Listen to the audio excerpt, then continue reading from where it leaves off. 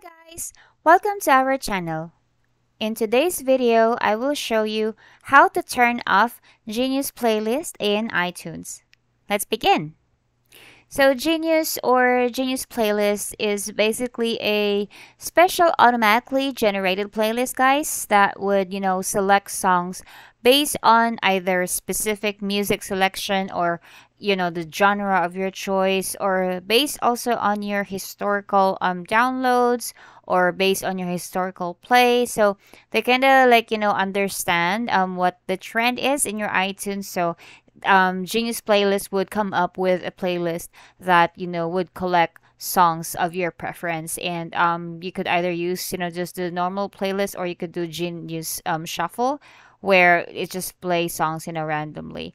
And Genius is a free service, guys, so you could definitely have this set up on your iTunes. And normally it's located at the left portion of your library page. And then yeah, so you could always try this out.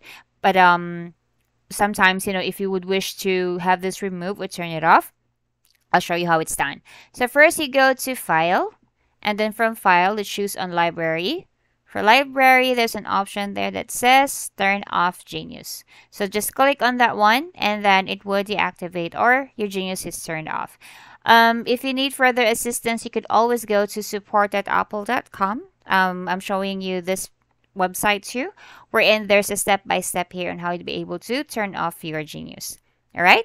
So I hope you learned something today. Thank you for watching. Goodbye.